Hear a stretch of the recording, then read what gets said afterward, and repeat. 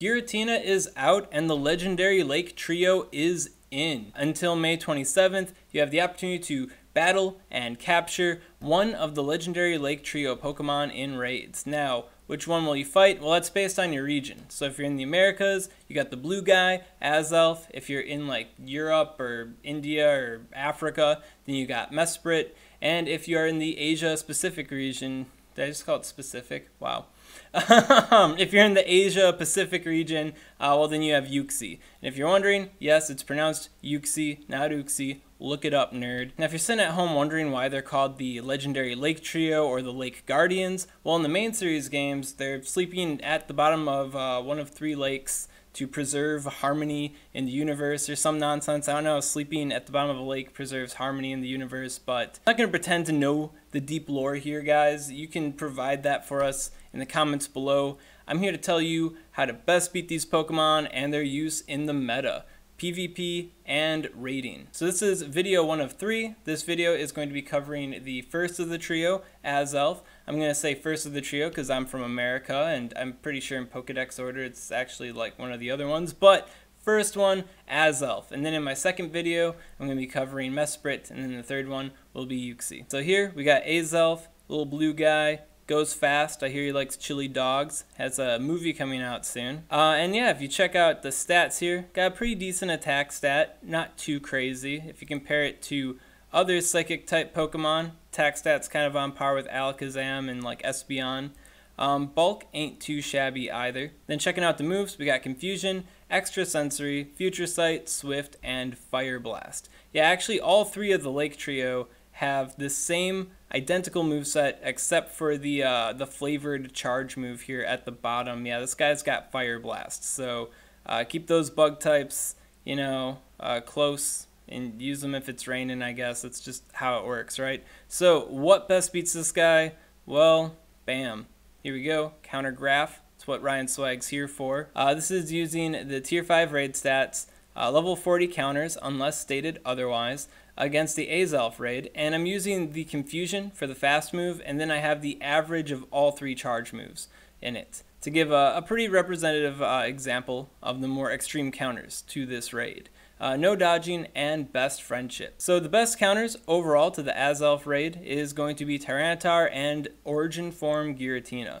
They're the tankiest. They do really good DPS, so you might get marginally higher DPS with Gengar or Deoxys attack form in the lead position specifically. You know, you might get a little bit more DPS there, but at the end of the day, all you have to do is spam these 2 guys, and you're gonna do, like, you're gonna get it. It's not hard, right? Yeah, here's the duo line all the way down here, so everything basically featured on this graph has duo-worthy DPS. As always, be mindful that the closer you get to the duo line, the more questionable your ability to duo becomes, so don't at me that your 6 level 40 Yanmegas weren't able to do the duo because you had to relobby or things just didn't work out for you there. Yeah, you're kind of really close to the 25 line, so a lot of things can easily upset you. But if you include just one Giratina Origin Form, you're probably going to make the duo, no problem there. So yeah, nothing to really worry about. And yeah, on this graph, the highlighted points here are their breakpoints, so that's where your fast move does 1 extra damage. Now, I don't have the breakpoints for all the Pokemon featured, such as Deoxys attack form here, which is essentially a worse Gengar, right? You can look that up on your own using the breakpoint calculator. I also don't have the weather-specific breakpoints for the bug types here, and I don't have the breakpoints for the bugs either, because the bugs are kind of like mediocre, and they're only good when you're in the rain, or mediocre and good in context to other counters that are more optimal, right? Yeah, don't feel bad if you're using the bugs if that's all you have. Man, like, how do I inform you guys while also being like nice to you guys for using weak Pokemon? I don't know, man. But yeah, you can definitely look up those breakpoints on your own on GamePress, and you can use PokeBattler, Go Battle Sim to get a comparative idea of how they're performing, right? So not too complicated. Just don't want to make these graphs more cluttered than they have to be, right? If you're using Mewtwo, make sure you're using Shadow Ball. If you're using Tyranitar, make sure you're using Bite and Crunch, not Smackdown and Stone Edge. Right? So quick swag tips there that you should probably already know about. Looking over at the Gengar over here, this is both the Shadow Claw and the Lick, In the Azelf raid, Shadow Claw and Lick are basically interchangeable, hand in hand, not a really big difference between them. Shadow Claw has a breakpoint at 33.5, Lick has a breakpoint at 29.5. Their performance at those levels basically the same, so yeah, no real concerns there. Unless you're using like Hex or Sucker Punch, then well, good luck, buddy. But yeah, pretty clean-cut fight. And if you are a newer player or a weaker player, you don't have a whole lot, well, try hitting up some local people and seeing if you can get some like raid caught level 20 Tyranitars. I know plenty of people got pockets full of them, be willing to trade to you to help you out. And like, yeah, you're not doing duo-worthy DPS, but like if you're playing with 5, 6, 7, 8, 9, 10 people, do you really need duo-worthy DPS? Like, I don't know, man. Up to you. So yeah. Best counters right here. So now that we know how to beat down the Azelf raid, well, just how good is this guy in the meta? Overall, I'm not too impressed with our blue bean here. Yeah, like if you check out the Pokemon list, like I said earlier on in the video, Azelf has basically the same attack stat as Alakazam, and they have basically the same moveset too. I mean, you got Confusion and Future Sight, right? So what's the big difference between these two guys other than some bulk, you know? Which means Azelf definitely is behind the Confusion Psychic Mewtwo as a Psychic type attacker. And since Alakazam is already comparable to Espeon, a lot of people feel Espeon is better than Alakazam. Well, then, dang, then Espeon's probably better than Azelf too if you feel that way. Or on par because the bulk kind of evening things out, right? Yeah, basically not a great investment for a raid attacker or a gym attacker. It's just not that special. And then when you rope in the idea that you could use like the unlocked secondary charge move to improve Alakazam, Mewtwo, or Espeon's DPS even further by allowing them to use a second attack to smooth out their single bar charge move. If you want more details on that kind of idea, check out my Salamence video in the description on Draco Meteor with Outrage. Like, that same principle can be applied to these Pokemon, but not exactly to Azelf. I mean, it's got Swift, I guess, maybe if it's partly cloudy out. But yeah, no real reason to spend Stardust on this guy. Like, you're kind of wasting your time a little bit there. Now, thinking about Azelf in a PvP perspective, it does have Confusion. And Confusion is nice because it's just solid damage. You don't even have to think.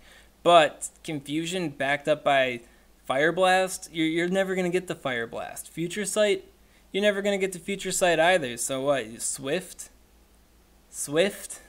Really? And then when you look at the defenses and the HP, the bulk isn't exactly there. If you're trying to think of like a bulky psychic type Pokemon, you got Uxie here, which is like the same exact thing as Azelf, but tankier, right? Same moveset, has Confusion. It's all we need to know, really. So, PvP perspective, Azelf, not so much. Uxie, a big maybe. If you want to know more about Uxie, you're going to have to check out the third video. So, and that's it. That's the bottom line. If you want to beat down Azelf, well, you probably can. It's a pretty easy duo. Compared to the other two members of the trio here, it's the easiest one to beat. Yeah, it's got the lowest defense stat, which means it's the easiest to raid. If you haven't noticed, the difficulty of a raid boss is contingent on its defense stat, right? So, easiest guy. You can just plow through it with a bunch of Tyranitars. You don't even have to think about anything. Easy Mewtwo, right? So, no concerns there. Azelf, easy raid. And as far as its meta viability goes, not so hot. Yeah, in both raid content and PvP content, it's not really making any huge waves there. It's not a terrible Pokemon for raid content, but we already got, you know, Alakazam, Espeon, and I don't know, man, Mewtwo. Maybe we already got Mewtwo. So, yeah, even if you're missing Mewtwo, I think your Stardust would be best spent on like an Espeon or an Alakazam since you catch them at a high level and you can trade, get the lucky easily, low cost. So, yeah, Azelf, definitely not feeling it. Got any questions on this content? Got questions why this cat keeps interrupting me? Got any questions on this content? Comment below. Let me know what's up. I'll be happy to help you out. And if you enjoy this content, maybe you're from like Europe or Australia or something, you want to see my other videos, well, then make sure to subscribe to SwagTips. SwagTips. Aw, shoot, guys. Bonus round. Made it to the end of the video, so I'm going to give you some swag info facts on the Azelf here. Now, you're looking at Azelf, and you're probably thinking, man, Ron Swag, this guy is clearly a Team Mystic Pokemon. It's blue as all get out, right? Well, guess what, fools? It ain't. Azelf is actually a Team Valor Pokemon. Why is that? Well, the legendary Lake Trio is based off of the Imperial Regalia of Japan, which are the 3 treasures, right? So Azelf here embodies the sword, which is the Japanese virtue sacred treasure of valor. Bam. If you're wondering, Ryan Swag, where you're getting this information from, well, bam, here you go. Wikipedia, look it up. The Imperial Regalia of Japan, the 3 sacred treasures, the sword, the Kusanagi. Which, oh, where the heck does it say? Oh, here we go. Yeah, the sword, valor. Oh man, I'm a genius. Now, if you're sitting at home and you're wondering, well, Ryan Swag, well, how do you know that Azelf is the sword? Well, I got that information from Bulbapedia. It's all these pedias teaching us things. But yeah, Azelf, Team Mystic? No, Team Valor.